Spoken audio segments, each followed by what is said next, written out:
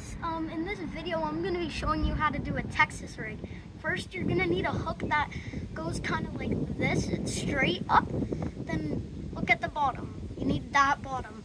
And then you need a wacky worm, of course. So this is what you're going to do first. You're going to slide it through like that. You go through like that. You're going to put it right through there. Then second part, you're gonna have it like that. You wanna turn it so it goes this way, like towards the hook. And then you just wanna hook it through there, like where it's kinda good. And there you go, you have a Texas rig. Bye.